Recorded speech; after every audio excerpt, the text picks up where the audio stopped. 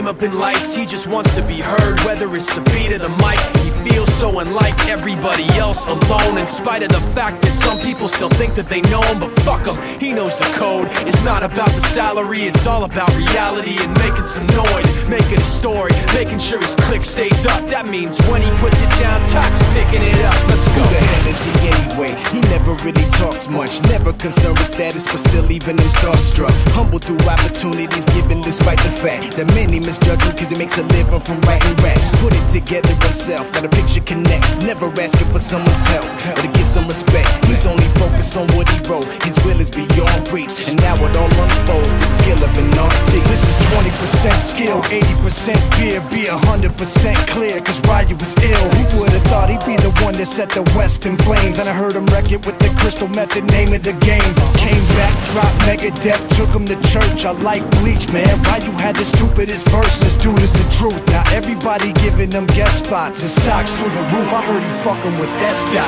This is 10% luck, 20% skill, 15% concentrated power of will, 5% pleasure, 50% pain, 100% reason to remember the name. They call him Ryu, he's sick and he's spitting fire and Mike got him out the dryer, he's hot. Found him in Fort Minor with top, but a fucking nihilist porcupine. He's a prick, he's a cock. The type women wanna be within rappers, hope he gets shot. 8 years in the making, patiently waiting to blow. Now the record with your notice taking over the globe. He's got a partner in crime, this shit is equally dope. You won't believe the kind of shit that comes out of this kid's throat.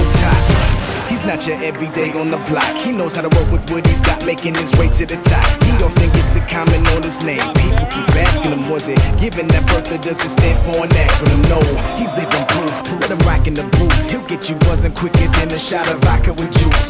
Him and his crew are known around as one of the best, dedicated to what they do and give 100%. Forget Mike, nobody really knows how or why he works so hard. It seems like he's never got time because he writes every note and he writes every line. And I've seen him at work when that light goes on in his mind. It's like a design is written in his head every time before he even touches a key or speaks in a rhyme. And those motherfuckers he runs with, the kids that he signed, ridiculous, without even trying. How do they do it? This is 10% luck, 20% skill, 15% concentrated power of will, 5% pleasure, 50% pain, and 100%